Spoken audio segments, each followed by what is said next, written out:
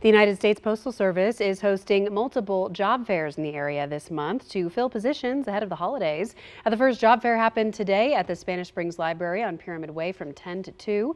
Starting pay ranges from $19 to $20 an hour, and all positions have paid time off, holiday pay, and health care benefits. Right now we're looking for carriers mainly. We do have some in-house jobs like postal support employees, our clerks, where most of the window retail people start. But mostly it is carriers right now, rural and city. Applicants must be at least 18 years old, but if you already have a high school diploma, they say you can apply as young as 16. Now, if you couldn't make it out today, the Postal Service is hosting another job fair next Monday at the Reno Town Mall from 1 to 3 p.m.